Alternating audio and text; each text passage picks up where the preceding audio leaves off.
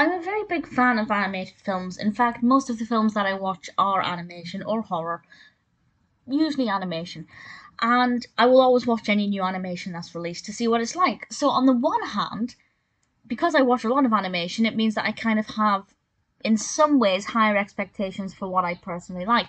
But it also means that generally I'm easily pleased by an animation. So Marmaduke could have gone either way. I honestly think that it was an okay film, nowhere near as bad as the 3.1 out of 10 average rating on IMDb. That is a shockingly low rating, and I don't really understand why it's been rated so poorly. It's not phenomenal, but it's not like the narrative doesn't flow well. The voice acting's fine, it's well animated. It's not phenomenal, but there's nothing about it that I identified that I would consider to be bad. I didn't think it was in poor taste. I didn't think it was poorly animated. The voice acting is good. The narrative flows. So I don't know. Maybe I'm not seeing something that other people are. Which, if that's the case, then I guess that's fortunate for me because it means I enjoyed it more than most people. But as I said, it still wasn't anything particularly incredible.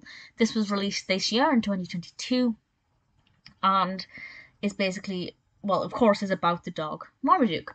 And all I can ever hear is Owen Wilson saying Marmaduke from the 2010 film. And that's kind of the only thing that I can maybe think of as why people have rated it quite poorly, because they're comparing it to the 2010 film. And maybe they expected something as decent as that, even though that film itself is not exactly a phenomenal high award winning film. But maybe they expected something that quality and got something less.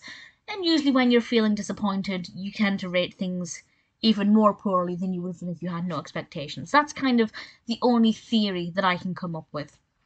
But this is, of course, about the dog called Marmaduke, this beautiful Great Dane. He's very well animated, and he is a very lovable but not very well disciplined dog.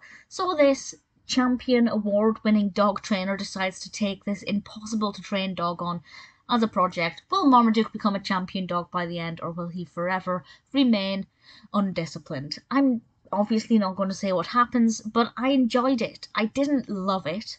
I didn't think it was that funny, but I really liked Marmaduke. Marmaduke as a character I warmed to straight away. He's voiced by Pete Davidson, and I just thought he was absolutely adorable. And I really did thoroughly enjoy the voice acting in this across the board. I thought that the comedy, when it existed, the markers were all hit.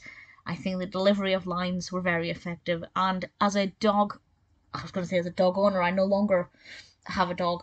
My dog passed away many years ago now, but as somebody who has owned a dog and knows what it's like to have a dog who is lovable and affectionate, but sometimes a little bit ditzy, a little bit dozy, I could really kind of feel for Marmaduke. And, you know, it became a little bit emotional at times. I'm not saying it completely tugged on my heartstrings, which is a good thing. I do not like sad animation films about animals. I just can't do it.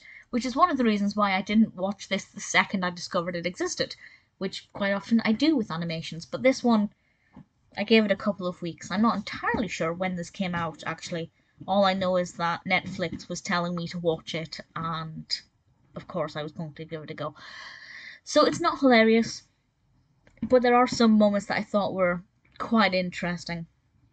It's not unpredictable, but again, it's fuzzy and easy to watch. It's definitely one of those films to put on where, you know, when you want something that's kind of background noise, you want the company of a film, but you don't really want to have to just sit down and pay 100% attention. It's like a warm, fuzzy friend who is there for you, but who is not going to complicate things, who is not going to give you any real emotional roller coaster. It's a nice film. I definitely think it will appeal to children more than adults, because, again, it's not overly complicated. If you sat down with no other distractions, I think you would probably lose your mind quite quickly because it's not that detailed. But on its own, I think it would be really entertaining for children. Of course, I don't have children. If you have children and they've watched it and have not liked it, I'd love to know. I'd love to know what kind of younger children are thinking of this. It is certificated PG. I don't think certificated is a verb, but never mind. I don't know, would you certificate something? I don't know. Clearly the film has made me lose my mind. Marmaduke is not a bad film. It does not deserve 3.1 out of 10. I don't usually, in my reviews, give number ratings, but if I were to rate it on IMDb, I'd give it maybe a 5.5 out of 10. Very much middle of the road. Not hilarious, but not completely dull. Well animated, but nothing groundbreaking. Good voice acting, but nothing that I thought was particularly phenomenal. Marmaduke is an easy film to watch that will not rock your emotions too much. If you're an animal fan or if you like animations, give it a watch, but I'm not going to say hurry up and see it right now, because you're not really missing out on anything too phenomenal.